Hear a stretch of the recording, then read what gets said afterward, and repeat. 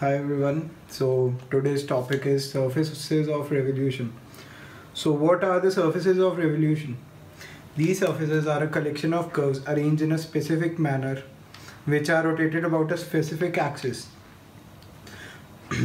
Revolution of a curve means rotating its every point about the axis, taking the axis as the center. For ease, I take them as the x, y and z axis. So how do we represent these surfaces? We represent them with the help of mathematical equations. We can write these equations in three forms, which are the cuboidal, cylindrical and the spherical coordinates. So let's start and try to write a few of them. So topic's name is surfaces of revolution.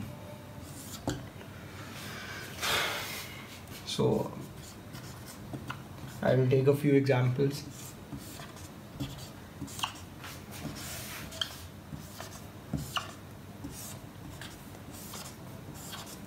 I have the x, y and the z axis. X, y, z, x, y, z.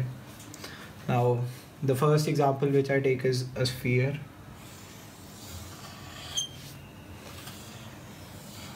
Which is formed after rotating a circle about any of the given axis.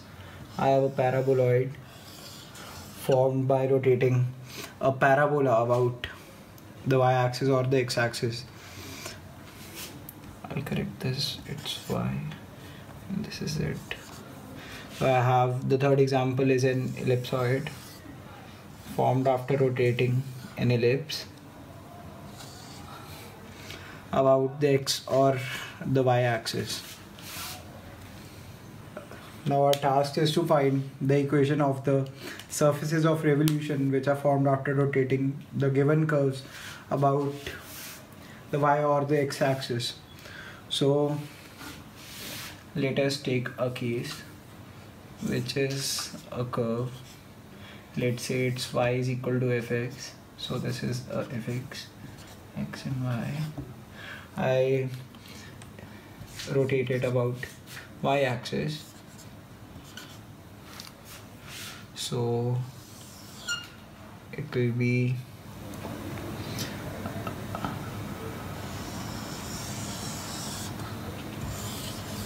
this, the surface of revolution.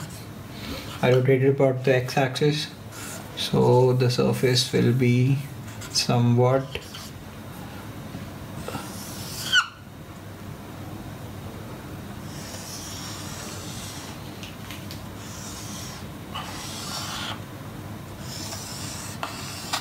like this. So what are the equations of these surfaces which are formed after the revolution? So I'll write the formulas and then give the explanation. So the formula for the rotation about y-axis is y is equal to f of root of x square plus z square, and for the x-axis is, this is about the y-axis, and for the x-axis is f of x is equal to root of y square plus z square, or the z-axis about x-axis. Now let's see the explanations behind these equations. So I have a curve y is equal to fx which has been rotated through, say, y-axis first.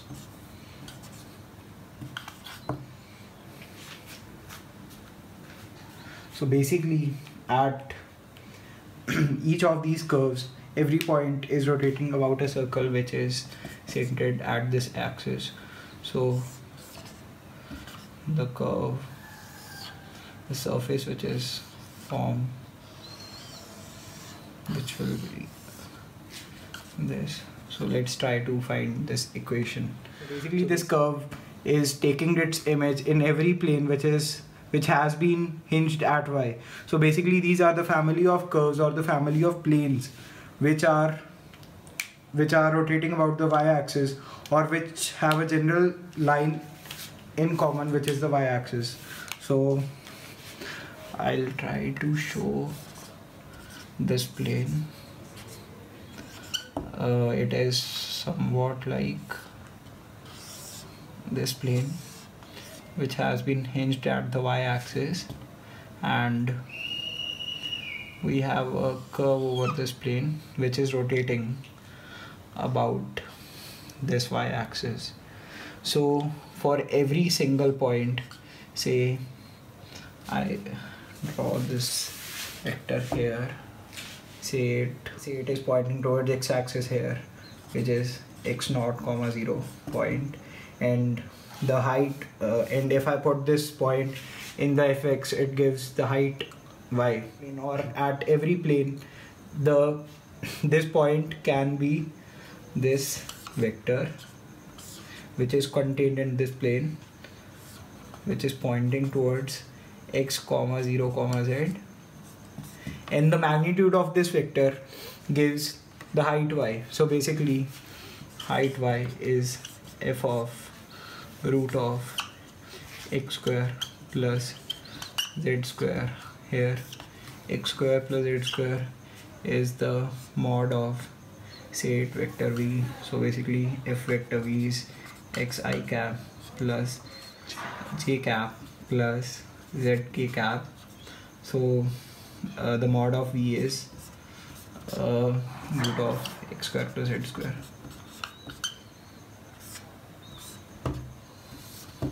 So y is this. So let's see for x. So I have a curve fx. So let's take this for x-axis. If I rotate it about the x-axis, the surface which is formed will be like this. So let's see the explanation behind the equation of this surface. So I have a height y. Basically the height y for this curve is, let's say this is the xy plane. I have a height y. I have a y vector which is pointing towards y-axis, and here its coordinates is, let's say, 0, 0, y. As the curve rotates about the x-axis, now let's say it is rotating about the x-axis, every point is also rotating. So basically the height y is being changed at each point as the y changes. So at every point this vector is also rotating. So in each rotating plane, this vector will point towards, say it, 0, y, z, and the mod of this vector, if we put in the function, the inverse of the given function, it will give the point x. So basically here, if this is the x and say this is the point f of inverse of y, so basically in xy plane where z is 0, x equal to f inverse y. For this plane, or for a general plane, I have, for general plane, I have x equal to f inverse of the mod of this vector. So let's say this vector is y j cap plus z k cap. So mod of this vector will be root of y square plus z square. This is mod v. So f inverse of mod v, which is root of y square plus z square.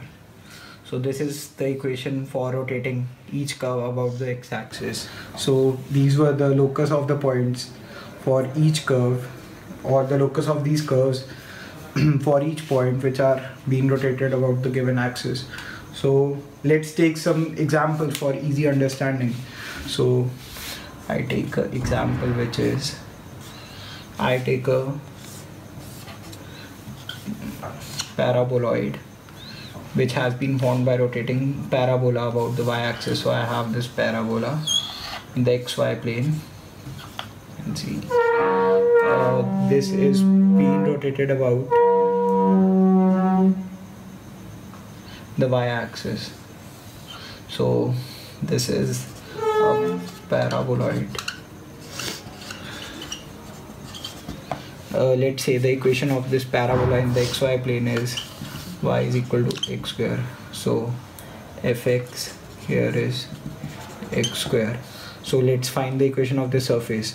As it is rotated about y-axis, the equation of the surface is y is f of root of x square plus z square. So basically it is y is equal to f of root of x square plus z square whole square, which is y is equal to root of x square plus z square whole square, which is x square plus z square. So this is the equation of this parabola. As it can be seen that on putting z equal to 0, which is the xy plane, or cutting the cross section of this paraboloid with the xy plane, the equation we get is for the parabola, which is y is equal to x square. So let's take example 2, which is rotating a circle. Say this is the circle about the x-axis. So basically it will be a sphere. Let's say the equation of this circle is x minus 1 the whole square plus y square is equal to 1. So basically this circle has the center at 1, 0, 0 and a radius is equal to 1. So as this circle is rotated about the x-axis, the equation here we know that f of x is plus minus root of 1 minus x minus 1 the whole square. So f of inverse, which is x, the equation for this surface which has been rotated about the x-axis. So the equation is x equal to f inverse of root of y square plus z square, which can also be written in the form f of x is equal to root of y square plus z square. Fx taking from the equation 1 plus minus root of 1 minus x minus 1 the whole square. This is equal to root of y square plus z square. As the root of y square plus z square will always be positive, so we neglect the negative part, that is the lower half of the circle, which is a semicircle. So basically if I do the square, if I square the both sides, I have the equation as x minus 1 whole square is equal to y square plus z square. Hence the equation of this surface is x minus 1 whole square plus y square plus z square is equal to 1, which we already know is true for this sphere centered at 1, 0, 0. So that was all from the surfaces of revolution. Thanks.